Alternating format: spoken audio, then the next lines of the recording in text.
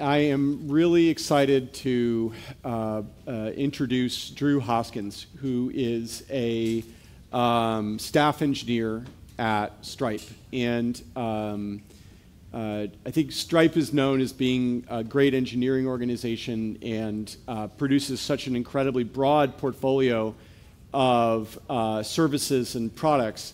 And that's only made possible because of the platforms and the environment that they provide their engineers. And Drew is an exceptionally thoughtful person that's been working on developer experience and engineering technology at Stripe and in years before. And he's going to give a really excellent talk on keeping workflow developers afloat. So I'd like to introduce Drew Hoskins.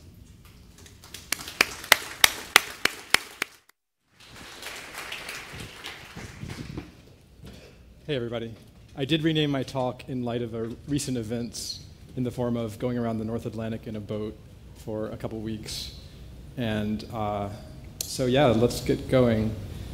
So Temporal is a paradigm shift for distributed systems. And we as a community are still working on learning how to use it best. And so my goal for this talk is just to accelerate the process of figuring out what this temporal thing is and helping us all use it better. I just want to say I'm a little salty for my time slot today because I think now I know that if I had gone first, I would have gotten recruiting love from Ryan for Stripe instead of Datadog. So, and also I know I'm the only person standing between you and lunch. So I hope this is going to go okay. Okay. So yeah, I was in Scoresby Sound, Greenland. I'll talk a little bit about that because I know you came here for my vacation slides. And then I'll talk a bit of context about Stripe, our history, how we got into Temporal, why we wrapped the Temporal SDK, and maybe help you think about whether you should do that. And then pervasive best practices. So we're learning what we need to do as a community, and we need to scale out to more and more people who know how to do those things that we're learning as we sort of go along here. And then I'll recap at the end. So this is where I was in Scoresby Sound. It's beautiful, and I highly recommend going if you can. It's one of only 2 towns on the east coast of Greenland, and it's just a beautiful sound with lots of, well, icebergs. Nobody ever told me how awesome icebergs are. There are so many varieties of textures and shapes, and there's also a lot going underneath the surface with icebergs. You can see, and it's just gorgeous. And this iceberg in the middle here is interesting. You can see these water lines, and the reason is because icebergs have a lot of volatility. So as they melt, the center of gravity shifts, and then the water line, it'll capsize, and then there's a new water line which will change the melting patterns. And so, no point in this slide, just it's cool.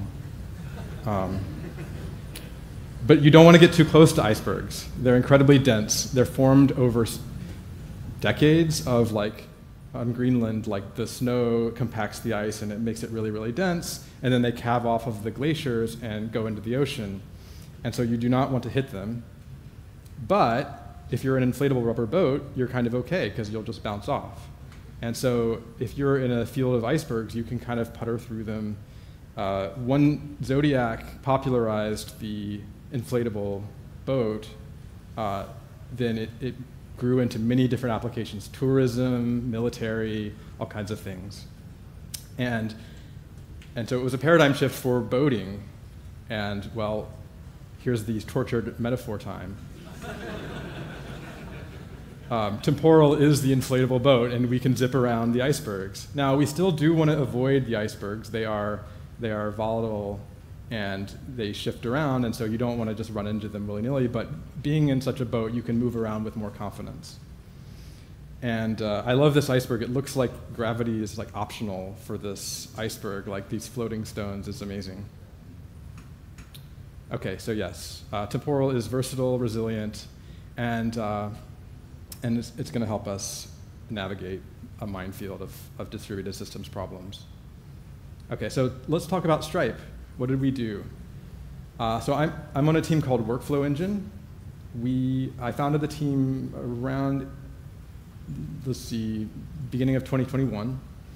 And we now support over 80 temporal namespaces, which is roughly equivalent to like a team or a project, because we have people create a new namespace for every different project.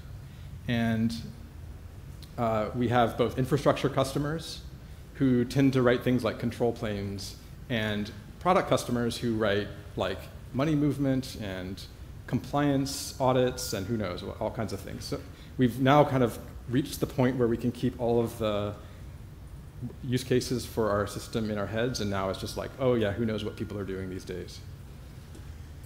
Our top priorities, so we went breadth first at Stripe. So we didn't, I think at a lot of companies, they come in and they've got one use case they want to use Temporal for, and then other teams are like, ooh, what's that?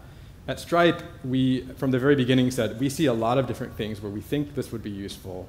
We're just going to build it for lots of people. And so I'm a really big fan of this strategy because it meant that we could, the early adopters would sort of self-select, and they would use it, they would be willing to take a risk on a newer technology, and we wouldn't have to like scale to payments, Stripe payment scale at the beginning.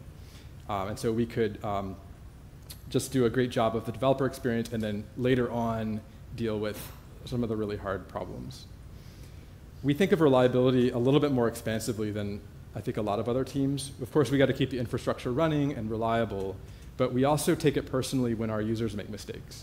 And we'll, like, if they have an incident, we will, that's self-inflicted, maybe they have a versioning problem, then we think, what could we have done to help them to not make that mistake in the first place? And these two things are very related. You know, with a system like Temporal, if people feel safe, then they can move fast. And just in the same way that, like, if you're in a Zodiac and you can go really fast and you have a rubber edge, you can go over that little iceberg that doesn't look too threatening and you'll be fine. So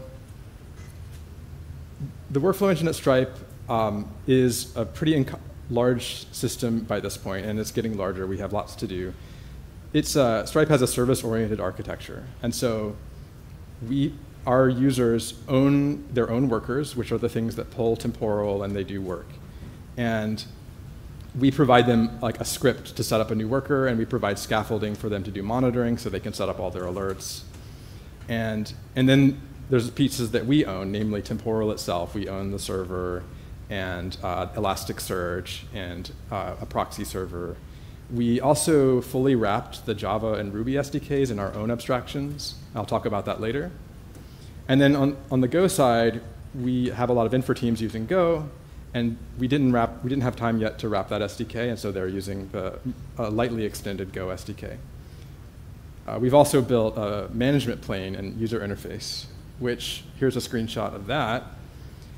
What is this? Well, you can see in the lower right-hand corner, there's a link out to Temporal Web, which is Temporal's built-in interface for operations. Really useful. You can debug workflows, you can list workflows. But we wanted to extend it because we wanted to provide links to documentation, dashboards, logs, as well as some bells and whistles like the ability to start a workflow from the UI. All right, so that's a bit about Stripe's context. Now I want to talk about why, like our history. Why did we wrap the Temporal SDK in our own activity and workflow abstractions?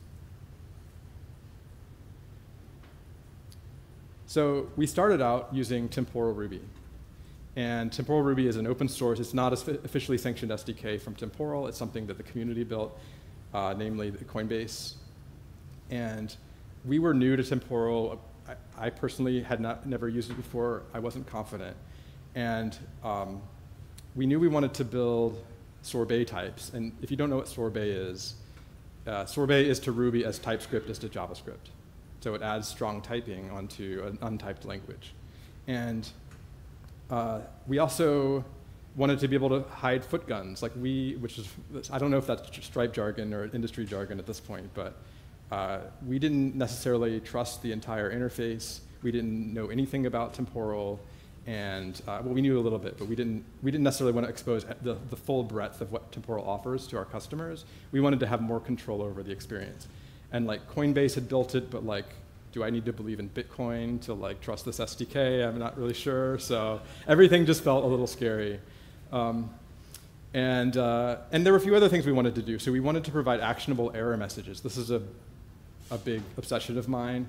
We wanted to be able to take exceptions that Temporal might throw and then wrap them in Stripe-specific, like, hey, go to this URL to resolve your problem, or do these, run this script that we have built internally. So, and then finally, like, one of the other nice things that we wanted to do is like give them when you create a workflow and you get the response back, you'll get a URL which tells you where to go to debug that workflow.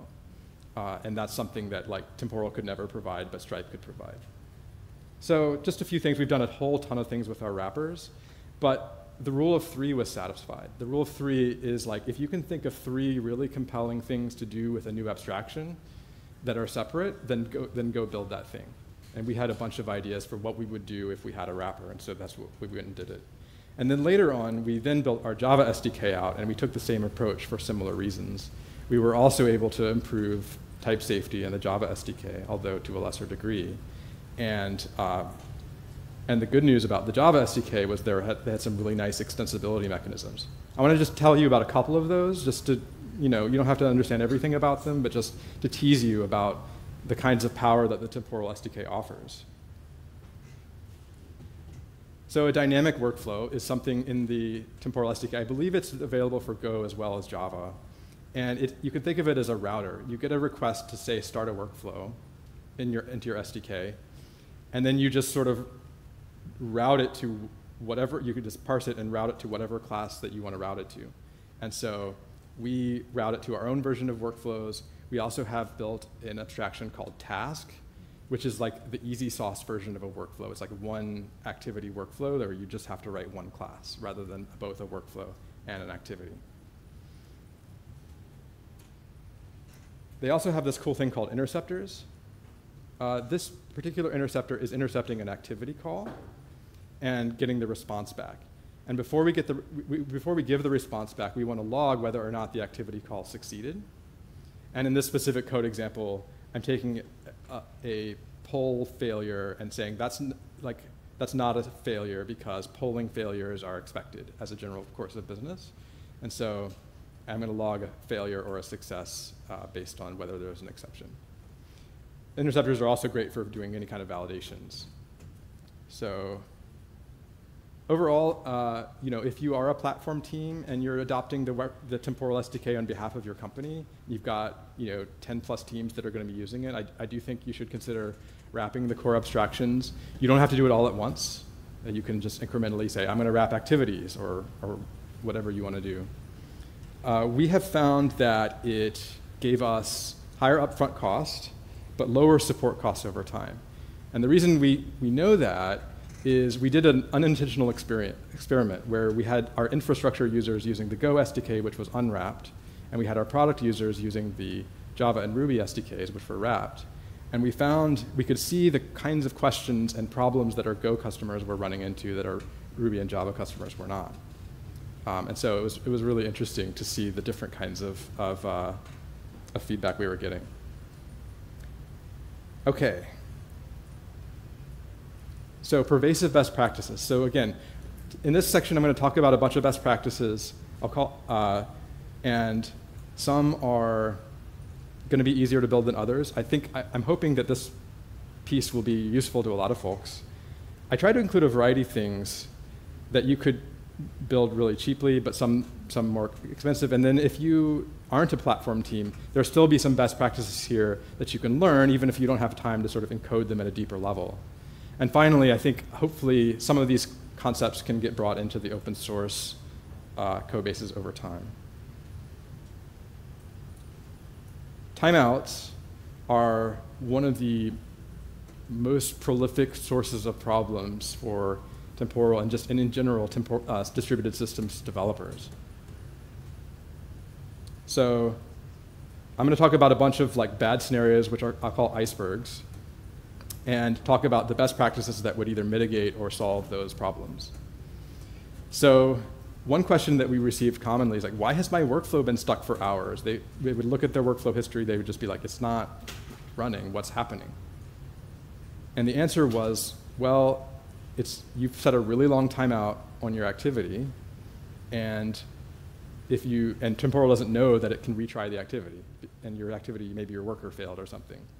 And so you can either set your timeout shorter, or you can heartbeat to tell Temporal, hey, I'm still alive, I'm still and then therefore Temporal can know in a shorter period of time whether to retry. Okay. Another common one. Early on, we had a lot of workflows that were failing because one activity took too long to start. And the reason for that was we were using a 10-second schedule to start timeout as our default. And that meant if the activity hadn't started, had queued up for 10 seconds or more, it would just fail. And so this was actually the default in Temporal Ruby at the time, which has, by the way, jokes about Coinbase aside, no, it's actually quite a good, we've been really pleased with the SDK, and there's been a lot of great contributions by them and by us and others since then. And so I don't mean to cast doubt on that SDK. And actually, I believe we're looking forward to an officially sanctioned Ruby SDK in 2023, if I'm not mistaken. So let's see, what else? So we turned off schedule to start timeouts, and in fact, we just monitor now. If queues are getting long, we monitor. And we don't even expose the ability to set those timeouts to our users, and nobody has asked for them yet. Okay. So another thing that we would see is people would write workflows, and they'd set a 30-minute timeout very reasonably, but then there would be a bug, and then the workflow would get stuck, and it would time out. And now they'd have these failed workflows, and they'd have to use TCTL to go restart the workflows or create new ones or whatever, write scripts to create new ones. And the solution here is just to use really long workflow timeouts. We default to 3 weeks. It's a little bit arbitrary, but it gives people time to deploy code fixes. Users have told us during incidents where they were able to do this, where they could just deploy the code fix, and then all the workflows that were in retry loops would just keep retrying, and then magically they would continue. They loved it, and they were just surprised at how easy it was to fix ongoing issues in production. It's counterintuitive to choose a timeout that has nothing to do with the code that's running in the workflow. It's all about the human dynamics of how to correct the workflow when it's stuck, and nothing about the actual code that's running in it. We'll talk later about what we need to do to make these long timeouts work in practice. There's a few other things that you want to do.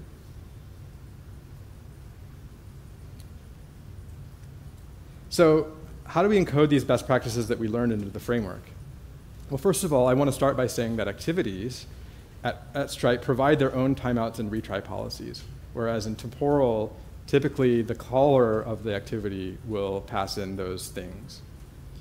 And the reason we did this is because, especially at a larger company like Stripe, but really at any kind of company, the person who's calling the activity is not the same person as the person who writes it. So for example, it might be a shared activity like send a Slack message that some author wrote that the caller, there's many callers. Or it could be a cross namespace call to something that somebody else wrote. And so we think that the author of the activity is the person who's the expert, and therefore should be the one who specifies the default retry policies. And so, timeouts. Retry policies come later. And so we then, because we've got these static declarations of retry policies, we can just loop over all of the activities that you register and check and check them for sanity.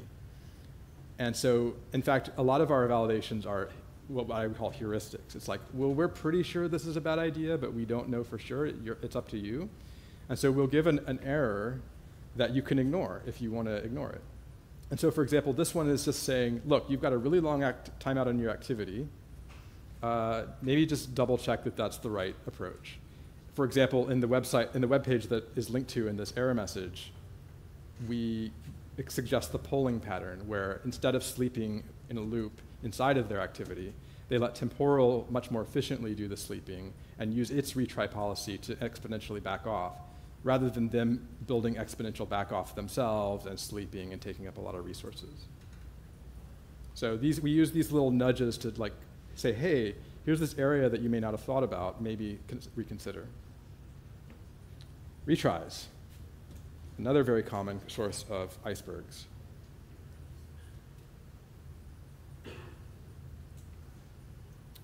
So going back to the money movement example from earlier, an activity that moves money, and then let's say it succeeds, but it doesn't ever get to tell Temporal that it succeeded because of a network partition.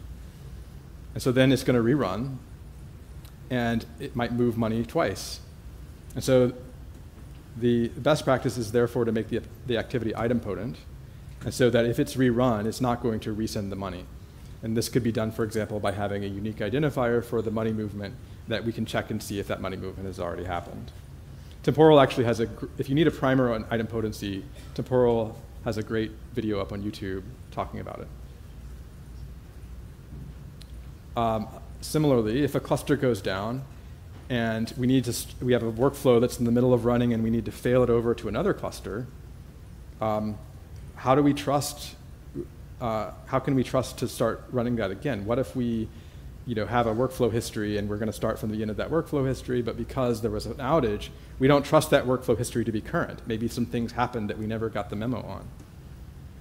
So the answer is, again, if you make all of your activities in your workflow idempotent, then they can be rerun safely, and there's no risk. You can be very aggressive about just running them in the new cluster. So how do we get developers to think about idempotency? It's like a classic blunder, right? Like, I write some code that's not idempotent. It's just like, I'm sure thousands of times a day, some developer somewhere has written something that wasn't idempotent but should have been. So the first thing we do is we ask activity creators to choose their strategy of at least once or at most once execution. And just making them choose this gets them thinking about idempotency and thinking about, I don't have exactly once semantics that I could rely on in synchronous code.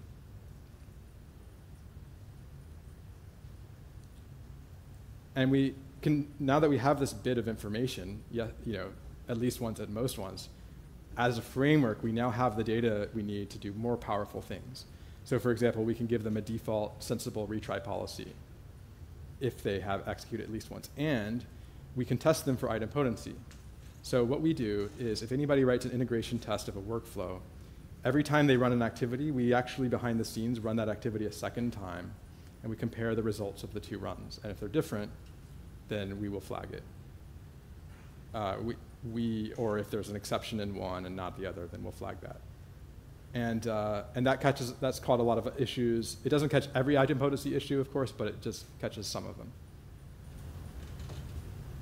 Okay.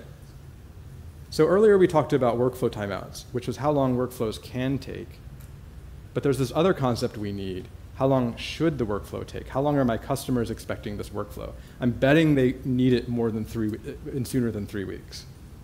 So that's what we'll talk about in this section. So one iceberg is a workflow encounters a transient failure in some other service.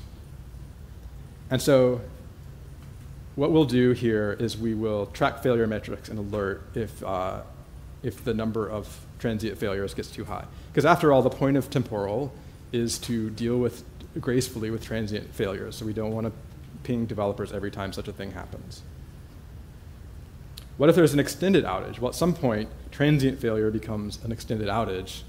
When is that threshold? Well, the threshold is the SLA that you've defined. So if you said my SLA is an hour, then transient becomes extended when that SLA is breached. And so we need an additional way to notify developers when there's an alert, when the SLA is breached. What if there's a code bug? What if I've got an invalid argument to an activity inside my workflow? And no amount of retries is ever going to fix that. Should I just fail the workflow? Well, actually, that's not what we do.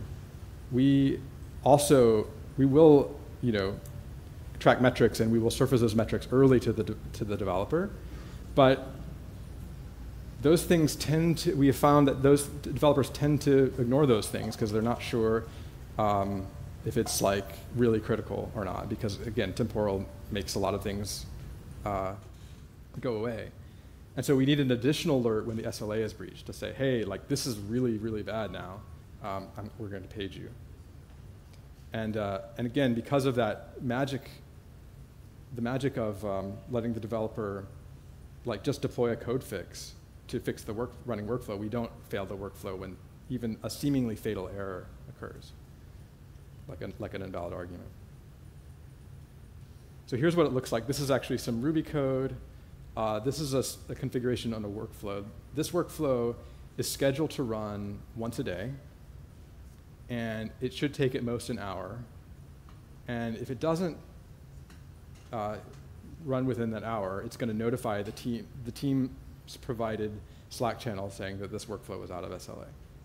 And it's going to give them a link to a runbook, which is Stripe's term for just guides for how to resolve incidents that might be happening, so that they have specified this. And so it might have some advice for this specific workflow and how to fix it.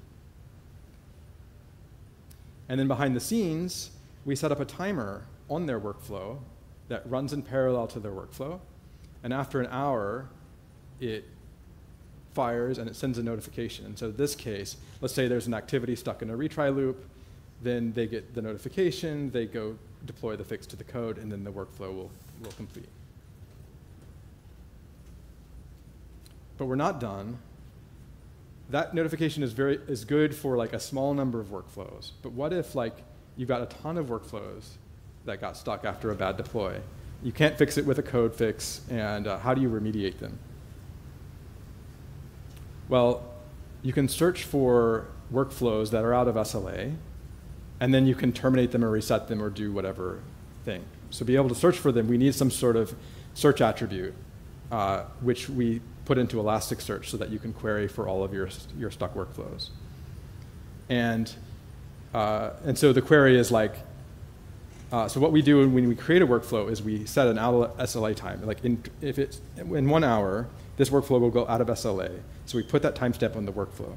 And then later on, if there's an incident, I can query for all the workflows that their SLA time is before now that are still running. And I know then I can loop over those or do some sort of batch operation on them. And then we have a checker, or we're building this, but we will have a checker that looks for these and then pages teams when they have a whole bunch of, they can set the threshold for how many workflows do I need to be out of SLA before I page you and so forth. And should I page or open a Jira ticket or whatever, we'll have those functionalities. Okay, the last thing I wanted to talk about today is batching. So batches are a large percentage of workflows at Stripe, and workflows, and so, but customers, and Temporal has all the primitives that you need to write batch jobs, but it's a little hard to figure them out. And so we would love to add sort of special, we're trying to add special support for batches, and want to engage the community on this one. So typically, we use batch jobs at Stripe when we have a bunch of work to do, but it's too expensive to create one workflow per item. And so instead, we're going to loop over a bunch of items, and maybe inside of an activity, and process them that way. So here's an example. This is the sort of pre-inflatable boats version of batch migration. This is what you would have written in a pre-temporal type of system. So this one just does a simple loop. It's going to get the next batch, maybe querying the database for the next batch, maybe 50 items, loop through those items and do an operation, and then move on to the next, keep a cursor, and then query the database on the next iteration with the next cursor. What are some problems? What are some icebergs we can run into when we do that? Well, what if it's taking a long time? How do I know if it's even still making progress? What if it's stuck on something, or what if it failed? Well, the answer with Temporal is you can send activity heartbeats. And that tells Temporal, hey, I'm still making progress. Every time through the loop, I'm sending a heartbeat. So I know that progress is being made. But what if it does need to retry? What if there is a failure and it does need to retry the activity, but maybe my database is flaky. Maybe it's failing right now 1 every 100 requests. And so then I keep trying to but every time I restart the activity, I go from the beginning and I try to, and I never actually get to the end. Well, the best practice would be to send Temporal a cursor with the heartbeat. So Temporal can keep track of where you are for you. And then when you resume the activity, you start from the cursor. So let's show what that looks like. It's actually quite easy if you know what to do. So you start from your activity, you pull a cursor out, and notice this context is something that Temporal provides. And they have this concept called last heartbeat, which is any data that you provided in the last heartbeat. And so you're sort of bootstrapping your activity with that cursor. Then you do your loop as normal, and every time you heartbeat, you pass in the cursor to it.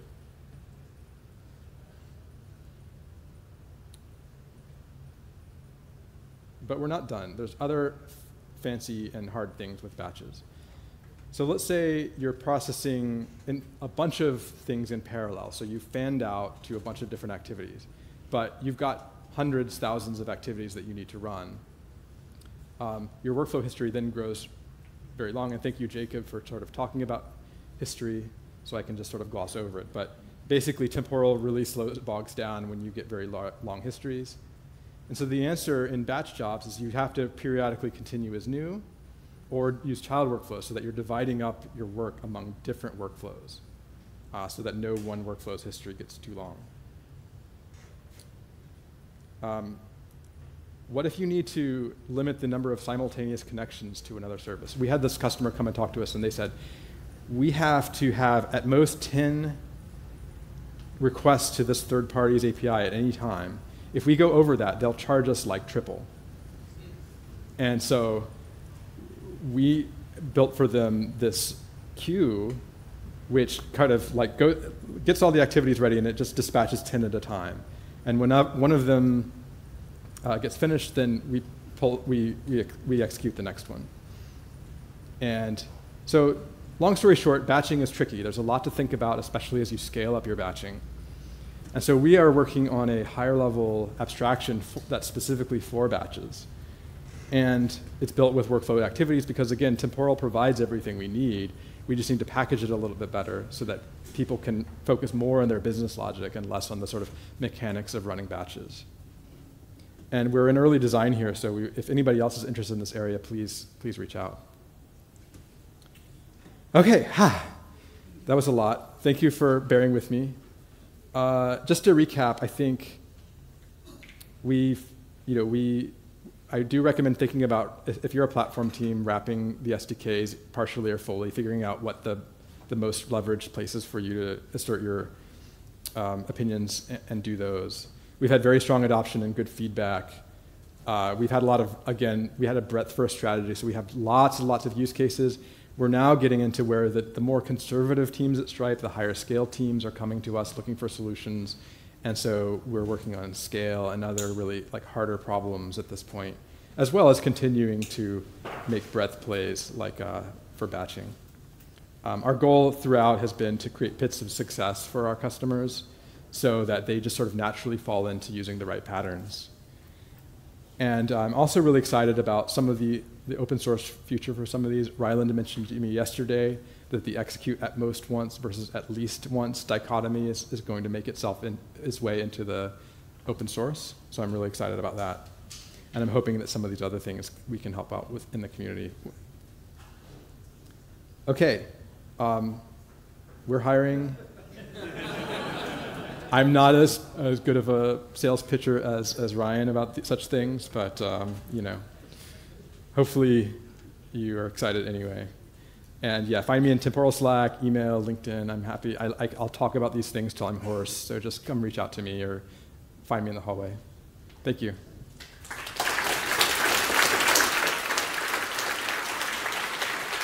Thanks, Drew. Do you have time for one or two questions before lunch? Yeah, sure. So the first question that I thought was that someone queued off on is you talked about this idea of a task, this kind of a single activity workflow wrapped up into one.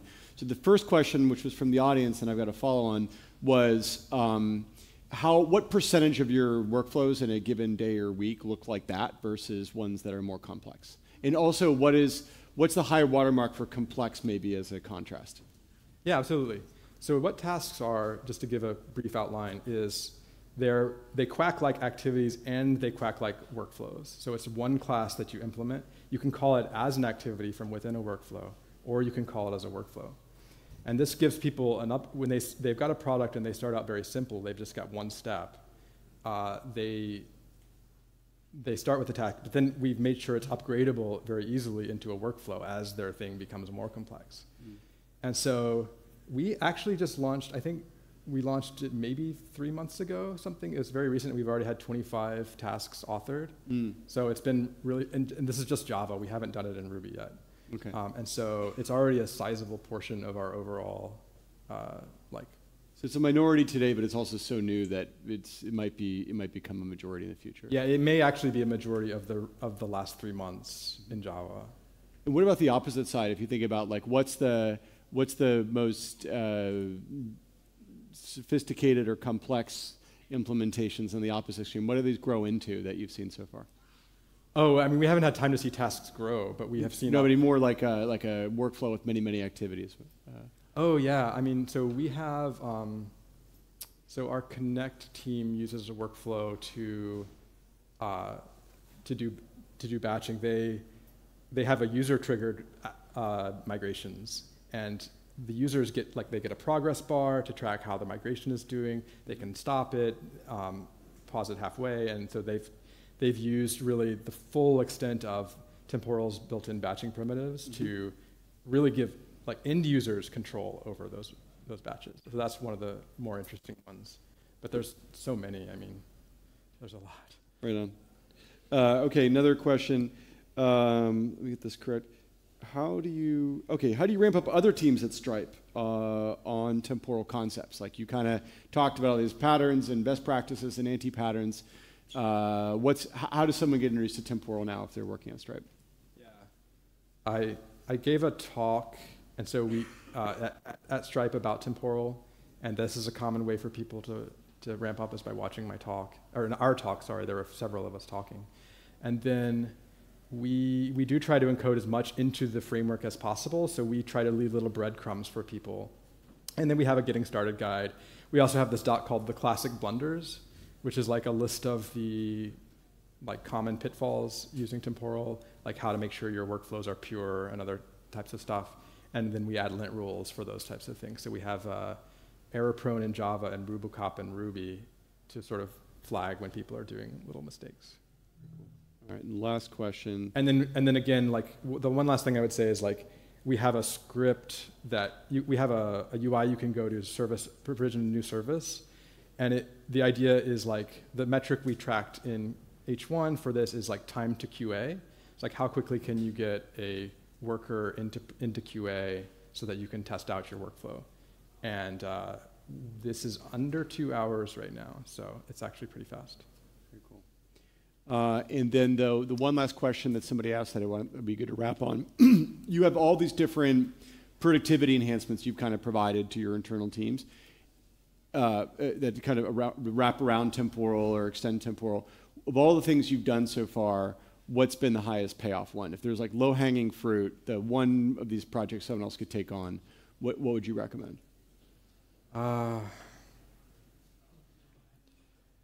That is a great question. I reserve the right to be wrong in this, but I think timeouts. So, I mean, wrapping the SDK then gave us so much leverage to be able to be very creative about a number of things. And so I think, so we've done a bunch, but I think timeouts comes up a lot. Idempotency comes up a lot. So those are good ones to focus on. Yeah. Wonderful. But I don't know. All right. It was a breadth strategy. Same question as everybody else. Are you willing to share your slides? Yes. All right. Thank you very much. This has been excellent.